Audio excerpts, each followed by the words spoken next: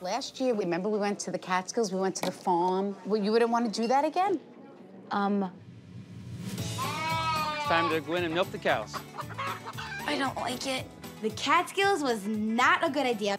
Okay, that's enough. Farming was terrible.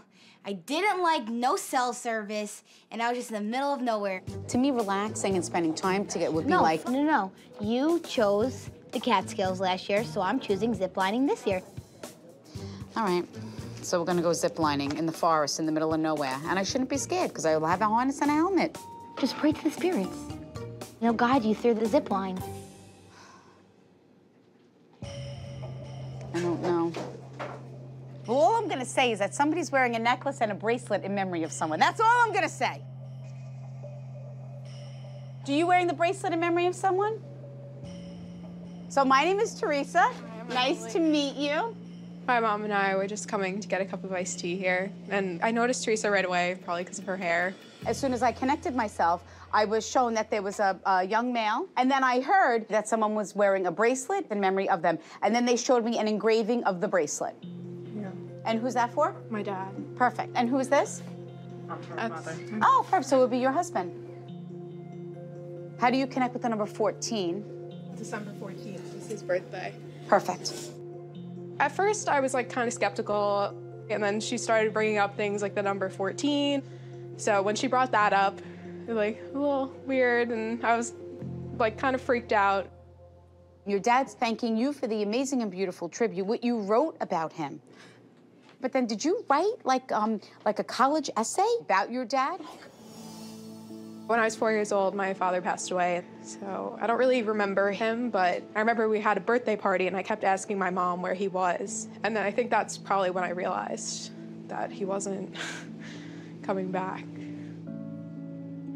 I wrote a lot about him in the essay and how growing up was really hard and how my mom was a really big support system to my brothers and I. Your husband says you worry if I suffered, is that correct? Yes. He keeps saluting me, so is he a fireman, police officer, or did he pass in 9/11? Yeah. Oh my God, that's crazy. 9/11.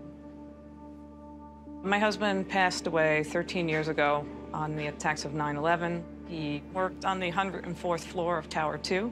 Did you miss a phone call from him, or was there something about the phone? Because he says you feel that you did not get to say goodbye to him.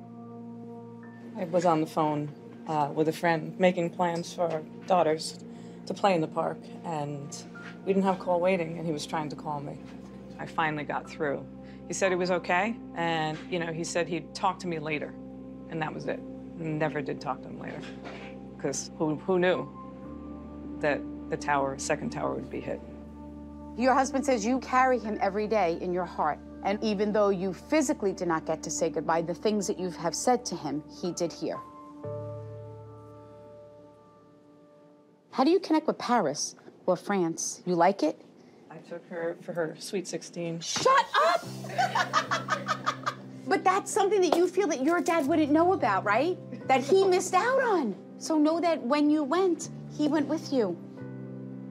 He hasn't left you. Everything that you do, he is a part of. And he says, I don't want you to worry that I'm missing out. He was trying to talk to me through her, somebody who I'd never met. It's just amazing. I don't know how to explain it. I want to wish you all the best. I'm very sorry for your loss. I wish you all the best. Thank you. Good luck to you. I wish you all the best. I'll never forget what Theresa said to me and all the stuff that she knew and that he's still here. It's so comforting to know that, and I'm really grateful. Do you think ziplining is a good idea? It's fun. I went It's last fun? year. You did? Yeah. Did you really have to wear a harness? I wear a harness. I was about 200 feet off the ground. That's not that far, right? Is that far, 200 No. feet? Okay. Ziplining it is. I just validated it with spirit. To ziplining and relaxation.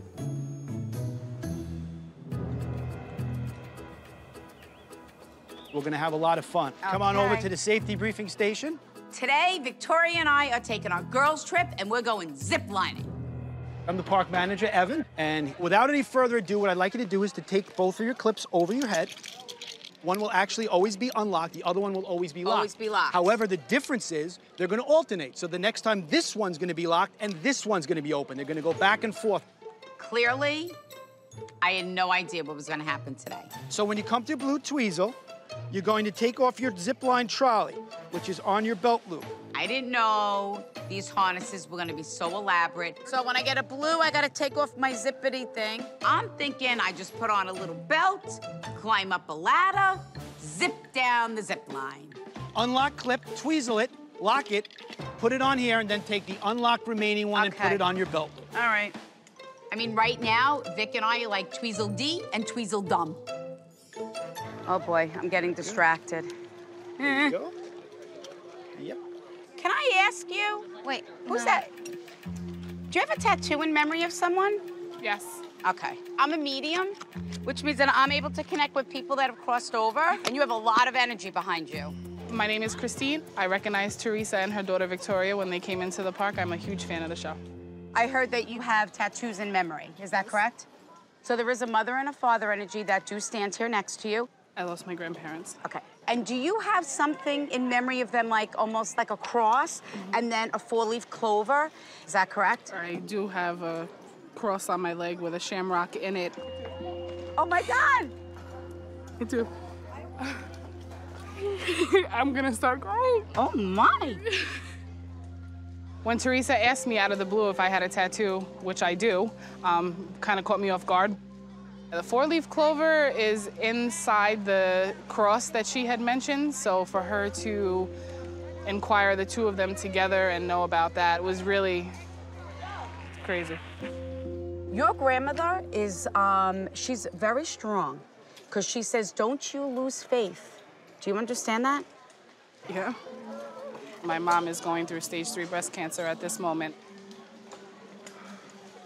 She was diagnosed with breast cancer when I was 14, and there was a point in time where she got really bad, so not that I lost faith, but I was losing it. It was very hard. How do you connect with the rainbows? Wow, just the other day when we had that crazy storm on my way home, I actually posted, I followed the rainbow all the way home. Validating for you that you're never alone and knowing that your prayers are heard. Your loved ones are loving and guiding you, protecting, and more importantly, watching over Mom.